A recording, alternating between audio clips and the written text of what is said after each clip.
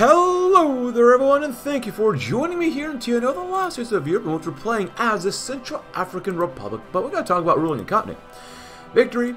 Congress doesn't know what victory is. Half the Germans' army run off into the jungle to try and kill as many Americans as they can before they try to get them, more than the natives do. Once you get 5 miles from the coast of Mozambique, authority has vanished. Instead, you're in the realm of the meanest dudes you could imagine. The only people who could survive 2 decades of war were the likes of Hans Huten. Angola's calm for now, while the rebels lick their wounds and think about whether they want to kill each other more, while their lackluster infrastructure continues to degrade. The Congo's madhouse with a little circus moother left behind, screaming either pack up and escape or toady up to our government. Washington would say our biggest problem is the 500,000 of Germans who took off in the wilderness, or the Boer revolutionaries that started nipping at the heels in our Transvaal, the second occupation let up. But the real problem isn't going to go away so easily. It's the 4 million square miles of Africa we're ruling, and the 200 million ungrateful Africans we saved from a certain German rule, or tyranny, and they call it victory. Since the flames of war has started to die down, we may now secure our hold of the continent. Get a lot of political power, because my god, we're going to need it. We're going to lose political power there, which I do not like. We get more stability, though. Stability, oh, shnikes, oh my god.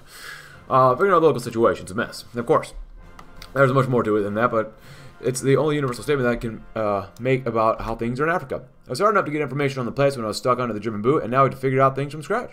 We're faced with a severe shortage of experts on Africa, and many of them are working with information that hasn't been relevant for 2 decades.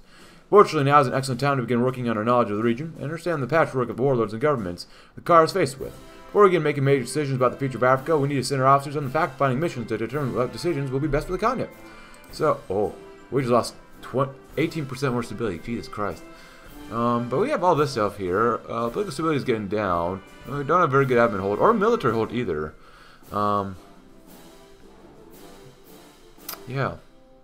Not good. We want to increase both of everything here. Admin hold will increase, which we really want to focus on, which is only 12%. I don't know why it's so low. Military hold's a little different than normal, and then we're probably destined to lose. But, we'll see. Political stability will increase. Admin hold will increase as well, which is not bad. We'll add more to our debt, which I'm not super concerned about right now. I like the extra money. Increase liquid reserves, which wouldn't be bad either, but really, I don't want to hurt our political stability at all. Or admin hold. So both of these need to increase somehow. Or we have reserves to spare, we get more admin hold. Or we have enough money, we can also get more military hold. So maybe we should focus a little bit more money. Oh, that's this one then. Oh no, that's will decrease our political stability, which is not good. Admin hold will decrease, which is not good either. Extra $50 million. I don't want to do that one. Is there anything that will increase our money while not decreasing anything else? Maybe not. Or just do this one. Just do that one. We'll see what happens. Sunrise over Africa. General William Westmoreland slept curled in his days as he surveyed his new office. The palatial compound in Leopold had been the former home of Sir Creed Miller, and now was his, including the stuffed lion heads and ivory furniture. Wasn't a fan of the hunting trophies. He explicitly forbidden any photographs of him in his new surroundings, but he had to admit that the size of the space was a benefit. The chamber was entirely oversized for workspace, with grandeur more befitting an audience chamber than an office.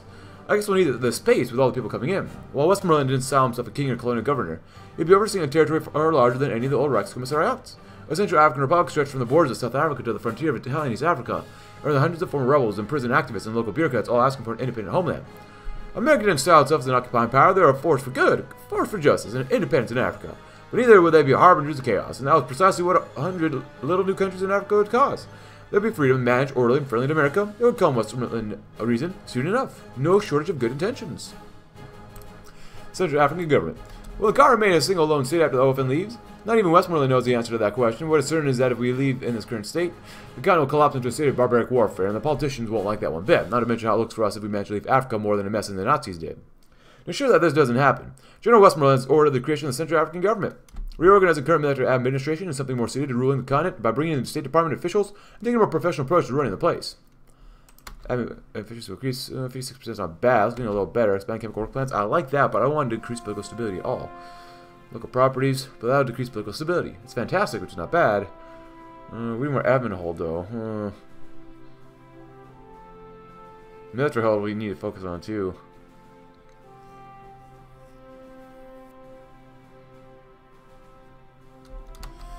Admin hold a little bit. Alright, go do that anyways right now. Screw it, why not? We have a little bit more debt, which is fine. not super concerned. Our deficit, though, is not looking good, though. Not looking very good.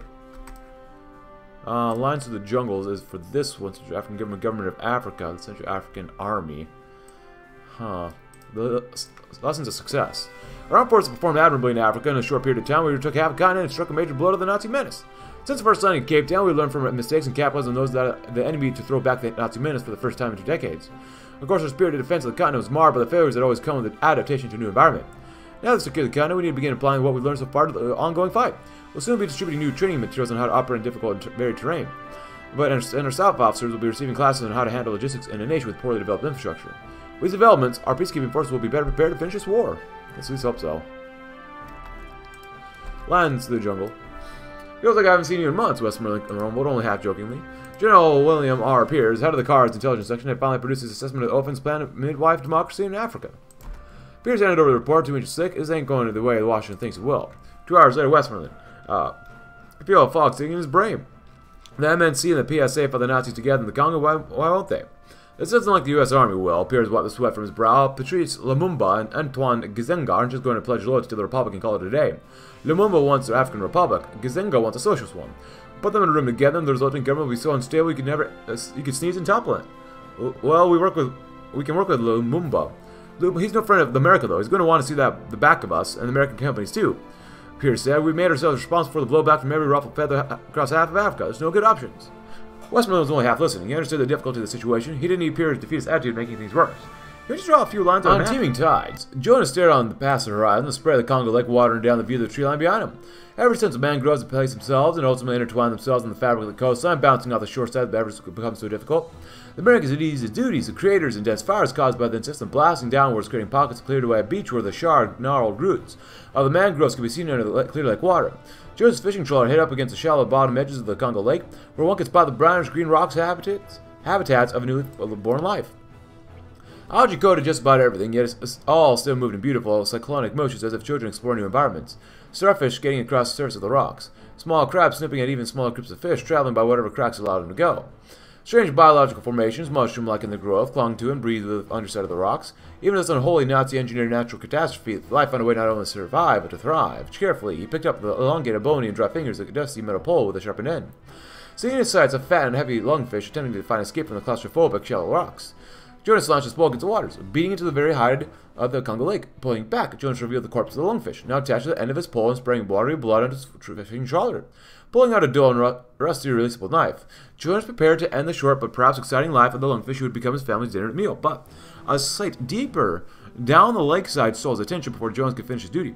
Glorified by the shifting water spirits of the Congo Lake, which seemed to wrap its uprun and shimmering towards an industrial-scale fishing trawler, Jonas's eyes were instantly drawn towards his glorious bounty. On his back was a magnificent net of golden string holding together a writhing mass of fish, practically bursting forward with enough sustenance to feed and his neighboring villages for months on end. Holding up his knife next to his near mirage of the trawler's bounty, a little idea popped into Jonas's mind. Life may yet thrive here. And of course we read about the Central African Army, right? No, we did not. We're not going to secure the continent with the U.S. military. Every day more demands from the streets of Washington and the halls of Congress come to bring back more soldiers home from the war. We'd be happy to bring the whole army home, but the problem of Africa has not been solved yet. We've got as many American soldiers as we've ever going to have, so it's time to get them to work, training a new force to keep the continent under control. We've already made contacts with plenty of militias that support the goals of the United States. The trick now is to get them trained into a single force that can police Africa. The Freedom Military Force. The people of Africa do hereby decree and say under God's blue sky that democracy returns sometime of the peoples of the African nation. This blasphemous and tyrannical nation of America calls forth a Congress whereupon they will attempt to slaughter methodically, destroy any hope for the renewal of the African nation. The hammer of the Lord will fall upon all those who seek to deny the boons of representative government to the sons of Mother Africa. The only men bold enough to stand up against such slavery are those in the Freedom Military Force who will deliver to the people of free and holy Africa. There's recent and a long series of letters have been sent to the base by a group calling themselves the Freedom Military Force. All reveal the same sort of vaguely patriotic nonsense, calling for the removal of America from Africa and alternating between calling for Africa ruled by the African people and one ruled by God. First few letters have been dismissed as nonsense created by native who had learned to half-speak English and who wished to frighten Native American soldiers, or naive American soldiers. A few have been convinced that the letters had to be pranked by a bored soldier. However, the Freedom Military Force is no longer a laughing matter. They began to attack American operations with gusto, participating in bombing, shootings, and even the occasional kidnapping. Every letter they arrived held an attack of some sort, some move that the revolutionary group wished to claim credit for some colonial operation they wished to announce. The newest letter was most darning of all. Word is spread that the Freedom Military Force is planning to attack the All-African Congress, given the most open disdain they seem to hold for it. Joseph tried to quash the narrative after all. No matter how crazy a world leader is, he'd never risk a direct assault on America. Nevertheless, the tension that the Slayer has created is palpable, and optimism in regards to Congress' success has plummeted. A junta built on fear, blood on the lake. The waves roared with the awe and might of the man-made.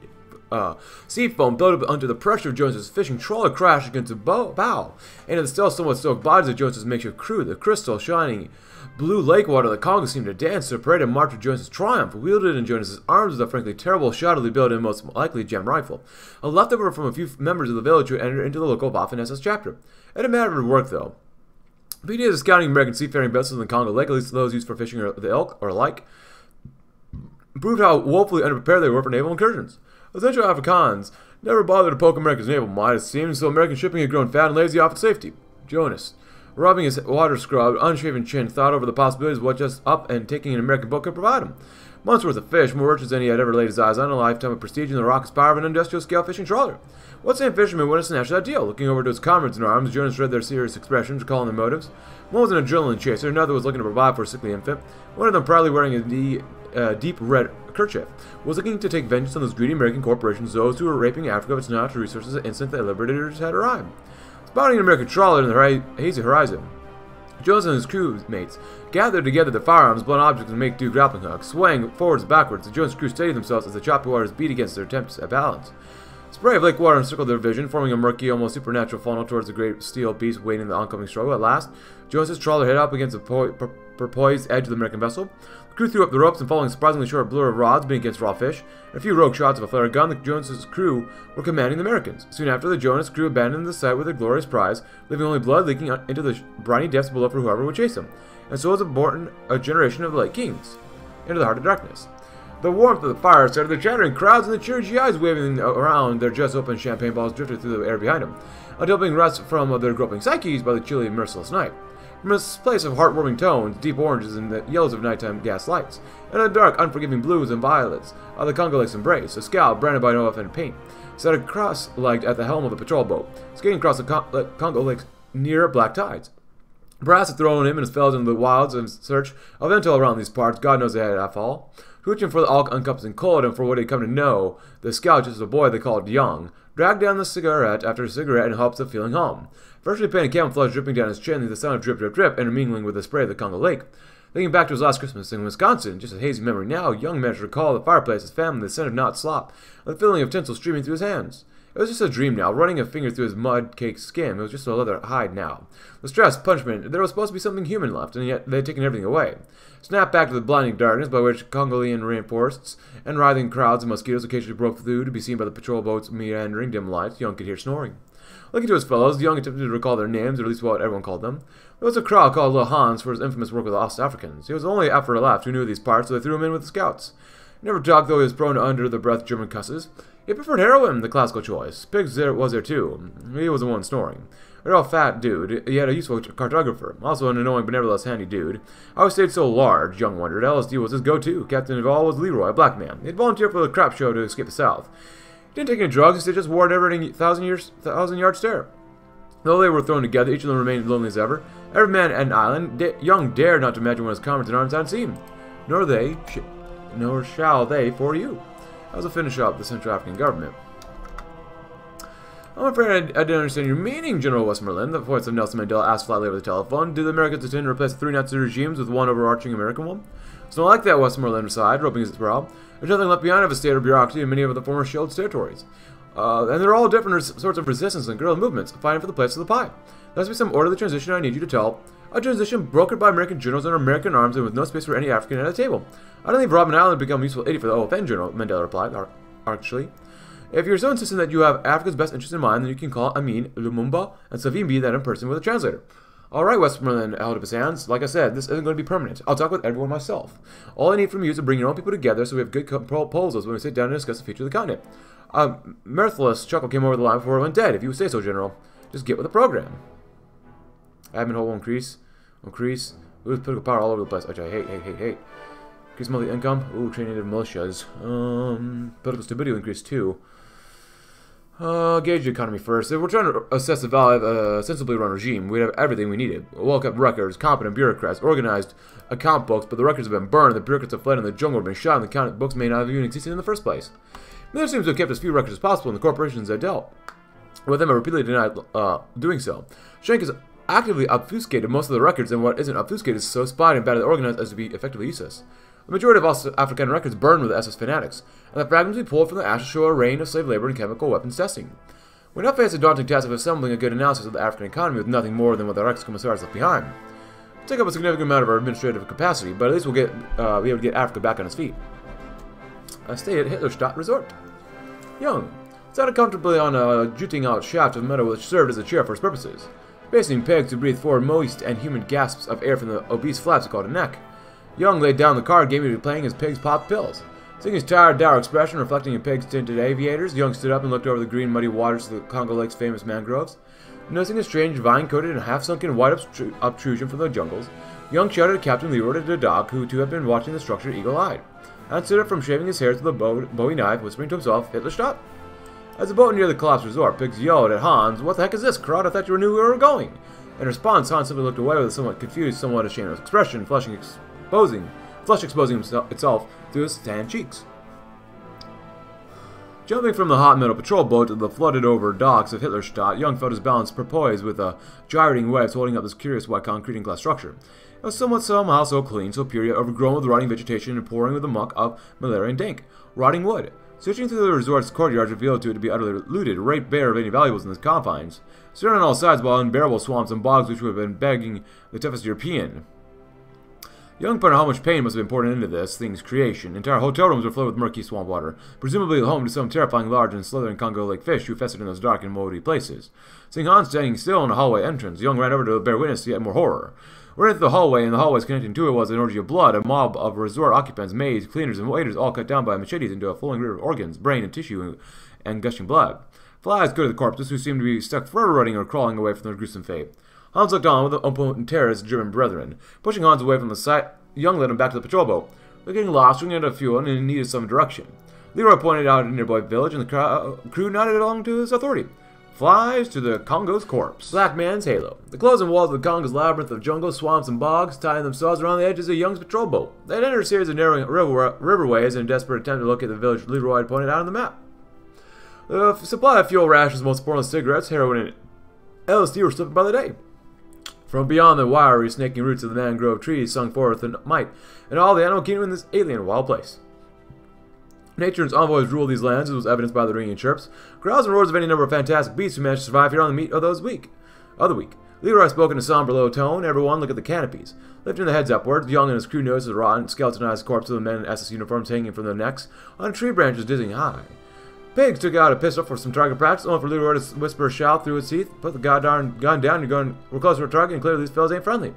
Floating around, the riverbed became shallower until the patrol boat was routinely dragging along the rocks and gravel floor of the riverway. Coming in contact with the foreign burning sensation of their nostrils, the crew, after docking and trailing the scent, found a small blown-apart collection of mud huts sitting within the grove. Leroy demanded he stay behind, lest something attempt to interfere with the patrol boat. Turning around the mud huts, which sat unceremoniously plastered to the skin of these here swamps, Young and the crew found nothing but shredded straw and a warm cooking platter, laid over a dying fireplace coated with just scattered spices. Nabbing a fistful of assorted fruits from a collapsed basket, Pigs made his way back towards the patrol boat, followed by the others. Singing and violent screeches emanated from the patrol boat's direction, and indeed a mob of the native villagers surrounded the patrol boat. Pig's dread lingering over his visage, knocked his way through the crowd, finding the patrol boat rushed over to its side. As fuel storage cracked open and leaking, Pigs made his way around to the cockpit, only to see the limp body of Captain Leroy laying on the riverbed, skull smashed open. Young and Hans followed in Pig's steps, stopped in shock with the realization of what had taken place. Pigs, rage and languor bleeding through the tinted aviators, grabbed the shoulders of his random local child, lifting a pistol to his forehead, the fruit scattered to the mud. Pig screamed, "You get what you dudes deserve, you hear me? An eye for an eye." Young yearned to stop him, but the jungle shook before his consciousness could act, to make the rivers bleed. Happens. Westmoreland Abrams' proposal. The German reign over Africa has ended, but their economic reign is not. The majority of African industry is still owned by German capitalists run by the leftover administrators, and the American people did not send their sons to Africa so the Germans could continue to exploit the continent under their rule. The U.S. military will begin to right these wrongs, and a new directive of Generals Westmoreland and Abrams will assume control of the African industry and resource production and place it under control of the favored and cooperative corporations that will manage this newfound capital and manage the benefits of OFN. Instead of going to the pockets closet of Nazis, the profits will go straight to the companies that voted to strengthen the OFN, of course. And we do have a cup of mint tea to keep us nice and warm. Not bad. 26%. Of course, we can't do anything here either, which really sucks. Economy's not looking great. A lot of big old deficit. And we have mediocre credit rating, but what else is new?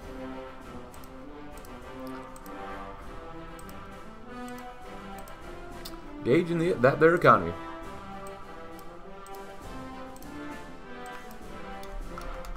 Oh, we can't do that one. Define the military authorities. Only a fool or madman would attempt to run Africa as a single entity. We can't solve all the problems of the entire continent from Quilomane in consultation with the State Department. General Westmoreland has developed a new plan to establish local military authorities under our best officers. These smaller organizations will be able to respond to local problems much faster and be able to create greater understanding of the issues that affect the regions. The U.S. military faces a tall order in administering Africa, but by dividing the problems, we can make it far more manageable. I do want to go over here to increase political stability, which would be nice, and also increase admin hold. So that'd be really good as well, but we'll see. Replace difficult leaders. I don't want to do that either. Urgency training wouldn't be bad either. British demands. Government compromises. The Congo skins are bloody down. They walked, and walked again. They walked and trudged and shambled all famished and wired-like. Their environs have transformed with them. From the human packed together, insulated rainforests of the Congo Lake's outer edges into a never-ending bog. A desolate and treeless quagmire coated with only stretches of tar-like mud. It scraped against their exposed skin, leaving it beaten and raw, caked in mud, shriveled and reminiscent of trench foot over the whole body. This was a wasteland, a transitional zone between the Congo Lake and the outer tropics of Africa's interior. Hanging over was all the blood-orange sun, breaking through layers of mist on the horizon to cast over the wasteland's dark, deep, and dark, warm tones. Young, exhausted to the point of collapse, took a seat on a rotting piece of wood, sticking out from the wasteland like a splinter lodged into a finger's skin. Pix took a seat with him, though Hans remained standing, indignantly remarking, "You American dudes, I told you we should be heading northwest." Pig's dry blood running down his chin and torso, shouted back, "And why should we listen to that crowd screw who got us lost in the first place? If we'd never been lost, Leroy wouldn't be sitting pouring blood and guts into a gosh darn river right now." Both individuals had gone along without anything to ease the pain, and both were at their breaking point. Hans was trying his best to replicate the American middle finger and limped away from the rotting wood, providing the seating off the horizon into the deep red fog. Pig's frantically whispered to himself, repeated, "The crowd was an South African. The crowd was an South African. Of course he didn't effing know how to navigate the Congo Lake. Gosh darn it all." After taking a long, withdrawn breath, Pig spoke up again. "Young, I don't think we'll be making it. We've got too far back to get to the village. We're not going to be, you know." Young stared off into the distance, the deafening silence and low whistling winds of the hellscape, soothing his punish-inflamed ears. Putting down his head to look out on the shifting, muddy slime at his feet, Young whispered, "Yeah, I figured." Feeling the outbreak of tears, Young leaned against Pig's, only just noticing what was reflecting in his tinted aviators. Salvation. The British demands of compromises. Admin hold will increase? Sure. The initial reports on the situation in Africa are contradictory. Between the conflict with the MPLA and the UNITA in Angola, the corporate vultures are sitting on the Congo, and the anarchy of terrorists that Hutu left behind for us. There are hundreds of small groups that have all of their own interests and are unlikely to come to any sort of peaceful agreement without rapid intervention on our part. Yet, years of simmering rivalries and internal disputes will come to a head far sooner than we would like. Africa is united by hatred of the Nazis. If we don't start making concessions and start stealing the cracks in the United Continent, that hatred will be turned around. The people of Africa are worse on us. Compromise must be the word of the lips of every soldier, diplomat, administrator, and government, and all conflict must be resolved as amicably as possible. Military intervention must be a last resort. The heart of darkness. Blob the shade skated along Pig's tinted aviators, looking to their source. Young felt the light of hope filling back to his withered husk of a hide, tiny outlets. But outlets nonetheless of helicopters leaning forwards and onwards through the skies. A black vibrating speck stood in the contrast to the bleeding red setting sun.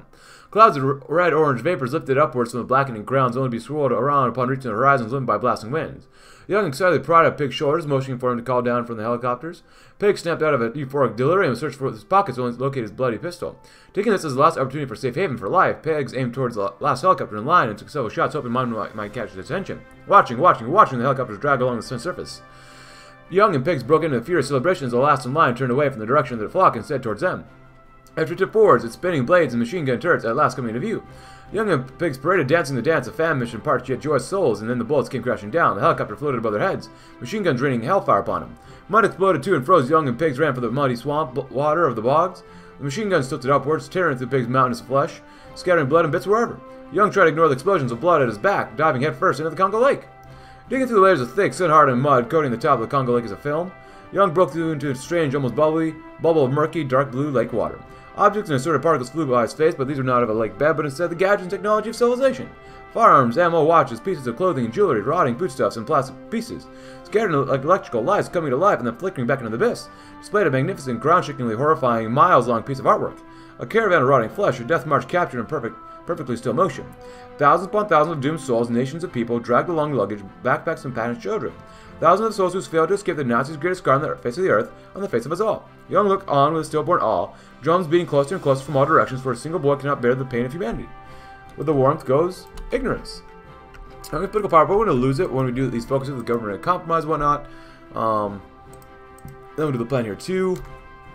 And we'll actually be able to hopefully get some stuff done here too. The Belgian plea. Another one of the many missives that's made its way back to our desk in Quillemay, and the group of Belgian corporations and plantation owners have requested we extend them the same autonomy that Muller government had been extending them before the war. Upon further inspection, it appears that we've been extending this autonomy by simple oversight. Indeed, this was the first time it has been suggested we could exercise authority over them. The Belgians have almost no international sway due to the current state of the country, but in Africa it's a different story. They're the main source of jobs and industry in that region. While they have a rather checkered history in their treatment of the natives, their support will be good for our business prospects. Hunt down German remnants? Why not? The armies of the Reichskommissars have been shattered and the leaders have fled and vanished, but the soldiers of those armies have swarmed into the heart of the darkness, taking shelter in the jungles and mountains into the wilderness. Many have surrendered in the days since their victory, choosing to take their chances with us rather than the wilderness of the natives. Others, poisoned by fascist propaganda, choosing to fight to the death. The latter category presents an immense problem. Even those conservative estimates suggest that a few 100,000 German soldiers are still running around in the African wilderness, ready to sell their lives dearly at the cost of more American blood. Our first priority must be hunting down and killing or capturing every last one of those barbaric killers before they can disable their shaky rule even further. An incredible potential. Oh boy, 55% is not great. We need more admin efficiency though. From colonies to countries, General Creighton Abrams read the proposals out aloud. We sure are lacking ambition. Westmoreland flipped through the pages, already familiar with its contents. For centuries, Africa has been exploited for resources by its colonial overlords, and the continent has been left underdeveloped as a result. We're going to be drawing the borders in Africa specifically to ensure economic interdependence among the new countries, Pierce said. Four shoulders slumped. I have nothing to say that since I've been pushing for more local participation from the get-go. That's the point, Westmoreland said. Mutual dependence forces compromise, and if compromise is the essence of democracy, then this will fit our objectives perfectly. Abrams folded his arms. Can you convince Washington, shouldn't we have gone for fewer territories, less regulatory burden for companies? Maybe not start with the Africans, Westmoreland grimaced, but Africa's still lacking capital, they'll probably get a foothold regardless. The room fell silent. Like so much about the car. The proposal of balanced potential, hobbled by necessary compromises in pursuit of optimistic objectives. Pierce got a last word. What if they decided to fight instead of trade? Well, let's not go there. Increased greatly. Once we got enough. Let's build a little less money, so that'll be good to do for both these. So, train native militias? Yeah, that'd probably be good too. It would be impossible for us to keep control of the entire African continent without the cooperation of the natives. It doesn't mean just employment in our newly built government institutions, but also complying with the transitional government, participation in the many militias that have sprung up to defend local interests. We take control of the situation and make these desperate forces into something with more value to our goals. The OFM possesses the finest military apparatus in the world, and the core of that is our skilled and professional instructors. We'll begin dispatching our best officers and the NCOs to the pro-OFN militias to turn them from a CIA putting rabble into a real army. Once the place is safely under their control, we can finally speed up the process of bringing our boys home. Save up the Cameroonian borders. It's ironic that the old German colony in Cameroon caused such a headache for the new ones. Since the time of Muller, the Congos had to deal with the border raids and terrorism from the Pan-Africanist radicals, and have taken over in the anarchy of Cameroon. Every mercenary in Leopoldville can tell stories of fighting them, and the raiders have only become emboldened by the chaos sweeping the continent. We deploy more forces to the border in an effort to mitigate the worst consequences from these raids, often directed by the same mercenaries that fought off the Cameroonians under Muller. However, the show of force will stop them from disrupting our efforts to restore stability to Africa. The signal. Louis shook and rattled as the rotors chopped through the humid Congolese air, buffeting its occupants as they clung to their seats, dangling 100 feet above the glittering waters of the Congo Lake. How much longer, Sergeant Julio Martinez screamed to the pilot. 5 minutes, the pilot shouted back. The birds held together for 30 and hold for another 5. Martinez shuddered. He heard that on his last mission, chicken at yet another radio signal in the wilderness. They didn't trust the local units to not desert. He'd been lucky so far, but if something went wrong now, they'd be walking back to Leopoldville to the German remnant, the guerrillas and crocodiles, and kill him first. The helicopter touched down gently on the verdant bank of the Congo Lake, and Martinez's unit fanned out to scout the campsite. It was abandoned, only a few tins of canned food and several German rifles remained. Tracks of dirt stretched out from the extinguished fire camp, as if somebody had dragged a sack along the ground into the surrounding tree line. It told a familiar story, a German remnant unit operating on the fringes of the American-controlled zones in the car, which was everywhere. If Martinez was honest, had radioed for backup, giving away the position. The girls had just beaten the Americans there. Martinez didn't instead stick around to see if they'd be back. Screw it, I'm not going to die out here. Central African Defense Forces. In efforts to create further cooperation with the natives and consolidate the forces into the various local militias into a stronger army, the CADF is not directly under OFN command, but it's built a subordinate force to the Central African government. With an OFN trained all native force that does not require the same direct oversight as the U.S. military, will have far greater flexibility and the knowledge required to operate in Africa, greatly reducing the burden of our Belgians in the West. Westmoreland was hoped the meeting would be easier. Instead, he was sweating profusely on the veranda of the Plantation Estate, melting in his uniform while Jean Schremer, the leader of the Belgians left in the Congo, played idly with a ball of rubber Caligula. Frankly, I haven't cared about freedom or democracy on the Germans since the Germans crushed Belgium 20 years ago, Schremer remarked. Tossing the ball from hand to hand, life in the Congo has always been about tapping the sap. And for any successful rubber ventures, stability is key. What makes you think we can provide that? Westmoreland replied testily. As the Congolese waiter laid out 2 bottles of beer, Schramm helped himself. Westmoreland shook his head. A wise choice, Shram smiled. Some of them were talking about poison. Westmoreland jumped. Then why the heck? The look on your face, Shram laughed. Don't worry, I made sure to tell them to give you their respect, for I know you cannot. Shram placed the rubber ball on the table as Westmoreland felt the temperature jump a few more degrees. You want the people to love, that's your problem, but like with harvesting rubber, you need to tell the people to listen. In a language they understand, and one of the men can do that far better than 100 of your conscripts, one way or another. Shame. Tapped his machete against the table, roaring with laughter. Nice. Fantastic is okay, not bad. Unchallenged is good, increasing an admin hole, which we still need to get just a little bit higher, and then start going up a little more, so replace difficult leaders if we need to. Yeah, the whole military stuff is not too bad, but British demands. A great deal of British expatriates left over in the Zambia region from before the war, many of whom were influential landowners and formerly powerful politicians. They're understandably concerned about their status in Africa. The Nazis left behind a bad reputation for Europeans in Africa in general. Of course, there's also a great deal of evidence that suggests that they were collaborating with the German government, an influence which we had no part of, or we had sought to eliminate to the highest degree possible. It may even look worse to the African people if we choose to accept their offer of protection. For now, the best approach seems to be listening to and acknowledging their concerns, without making any solid commitments to protect them. Hold the All-African Summit. At the Berlin Conference in 1884, representatives of the great powers sought to impose their will on the continent most of them had never visited, and were largely successful for quite some time.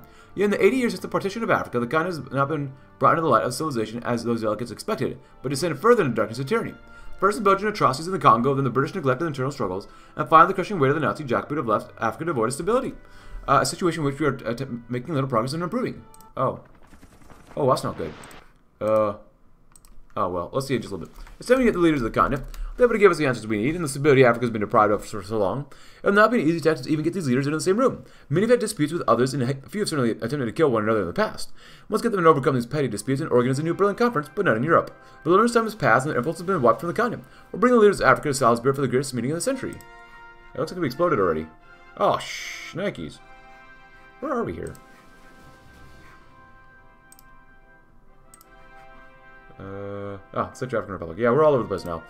Africa exploded, but yeah, we didn't have a lot of stability, but still. So it looks like get out of here. Oh. It's the duty of the American soldiers in Africa to safeguard freedom and democracy, and that hasn't changed. The car might have been a total disaster, but our troops can salvage the situation. But securing territories will be able to form and strengthen allied regimes along the way. Might not be completely successful, but continue to fight for the liberation of Africa in enemy hands. Get out of here. Secure main cities. Well, I want to see if we can actually do this more peacefully, because I guess we're at war with even Angola and Zambia as well. The British in the south, Clifford Dupont had illegally returned Westmoreland's caught meat, going even so far as to fly into Leopoldville the day afterwards. General Westmoreland, Dupont started, energetically shaking Westmoreland's hand. It's an honor to finally meet you. Likewise, Westmoreland replied perfunctorily. They read about what the British settlers in the former Zambia had done to keep their property intact, how they ingratiated themselves with the Nazis by enthusiastically participating in the South African abomination, feeding the native population a Hutu's death machine. Westmoreland handed the report detailing settler complicity and Nazi atrocities to Dupont, daring to return to the first few pages. Dupont didn't read beyond the first page before throwing a report on the desk. I thought I was summoned to discuss future. Now there are actual details of our suffering under Hutig. Your suffering, Westmoreland raised his voice, incredulous. I didn't see a single English person change or starving those pages. If you disagree, I'll be happy to ask Robert Mugabe's opinion. That won't be necessary, Dupont quickly backtracked. I thought so, Westmoreland said tartly. To start with, I'm going to need some names to hand over their lands to satisfy Mugabe's people. You wouldn't like to end up with the Boers, would you? Did anyone ask Mugabe's opinion in the end? Probably not, but also, I totally didn't use Khan's commands, and that's why we totally have over 1,000 political power right now to do all this stuff, so. I mean, if you want to read this again, please go right ahead. At the Berlin Conference, of course, and such. You know, the leaders of the continent, so. But yeah, totally didn't use Khan's commands to make sure that we had fantastic political stability, unchallenged admin hold, and unchallenged military hold as well. And the economy is, well, we're spending a lot of money. We need more money, too. The Southern Job, the man who was ostensibly the mayor of the small Zambian town, spoke with a strong English accent, as dictated terms of the mercenary leader. He was white, which wasn't uncommon in the region, but was certainly a minority in its part. The Central African Republic. Oh. And was thin to the point of being scrawny. The mercenary leader tried not to yawn. It had been a long and boring meeting thus far, and with the mayor chattering on and on, just refusing to get to the point. Negotiations, the leader thought, were the worst part of the job. It's a beautiful town, isn't it, Johan? The mayor asked the mercenary, sipping on a glass of whiskey. The two were sitting on the mayor's front porch overlooking the town. It was small, one could almost call it rustic, and Johan had to admit that it was a beauty hidden there. We've made our home here for quite some time now, but we find ourselves threatened.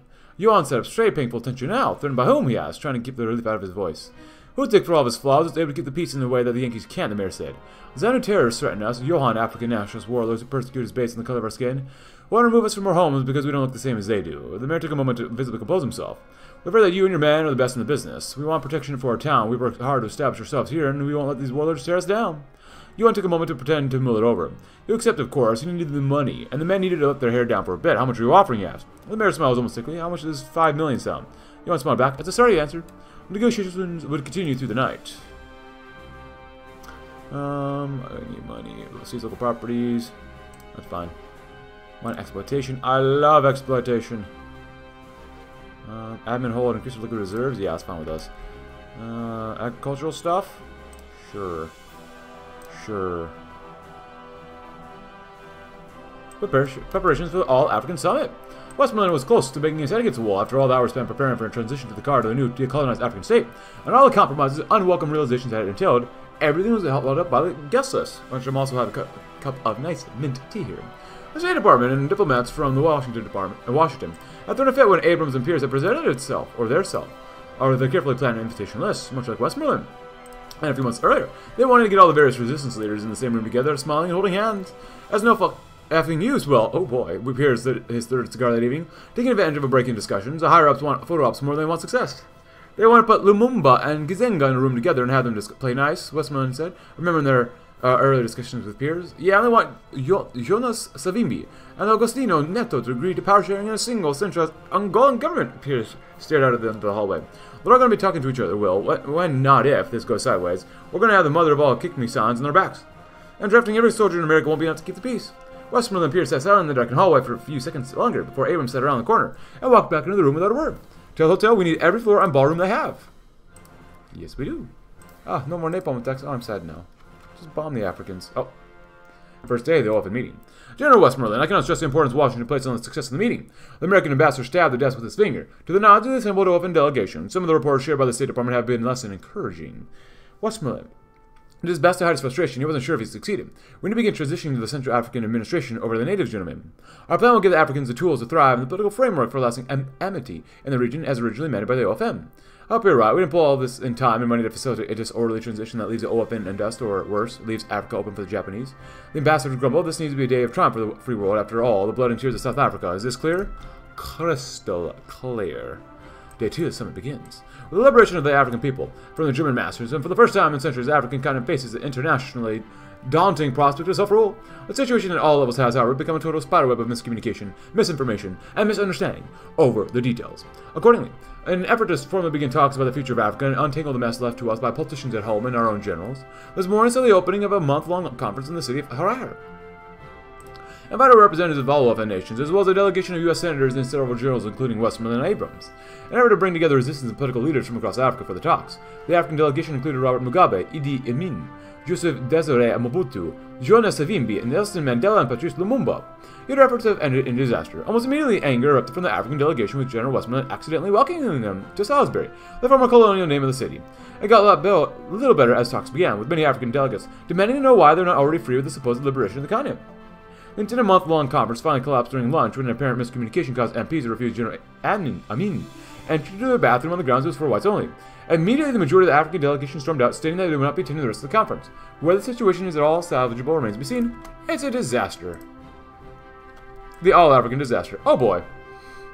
The conference hall was littered with papers and placards, tossed carelessly aside as if space emptied of every bit but the Americans on the stage. The American ambassador's face was paler than snow and speechless and stupefied, watching the Central African Republic fall in real time.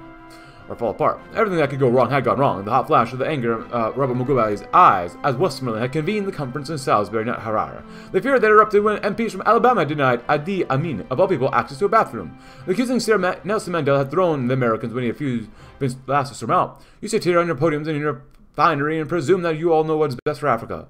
Do with your plans what you will, but no, we waited long for freedom, and on our terms, and no one else's. Damage control is the only thing that mattered now, Westmoreland thought. Abrams was busy evacuating the OFN representatives, and Pierce was checking to see if the local situation was salvageable. Pierce trundled back on stage as gate tense. A few of the delegations are still in the hotel. We might be able to work with some of them. We better choose quickly, because everyone else is going to start pointing guns at us real soon. Where diplomacy fails, we complete the focus on all African disaster. If we act fast, we can still save this abomination of a project. Oh. Memento mori. The clock is ticking, but it's still possible to postpone the death of the car. Certain political decisions, certain policy choices will push the deadline further, buying the OFN just a little bit more time to enact their plan. Oh, crap! There's more here? I didn't even know that. You know what? Huh. This will be interesting to do. All three of the African regions need to be enthusiastically willing to negotiate with the OFN. Ooh. You know what we could do? We could separate this into 2 more episodes, where one way we'll go with Stand Our Ground. Maybe, or maybe not, because this is 1, Stand Our Ground. Or maybe, yeah, we do it with 2 ways. Requires all 3 of these, so, you know what? I think what we'll do here, one final blow, down with the enemies of America, give it to our allies. I think we'll end it here, and the next episode, maybe we'll go with Stand Our Ground as well, and or finding another way. That's interesting. I like this. This is very interesting. Even though we use consequence to get to this point, that's still okay with me, so. I didn't think I would have another episode after this, but we'll see. Hey, you know, if you enjoyed the video and how we totally didn't cheat to get to this point for the Central African Republic, please consider leaving a like. Subscribe if you're new. Check out my Discord link in the description below, and I'll see you tomorrow as we continue to try to expand the GDP, lower the inflation, and destroy or get rid of at least some of the debt to GDP ratio. Thanks for watching, and have a great rest of your Central African Republic day.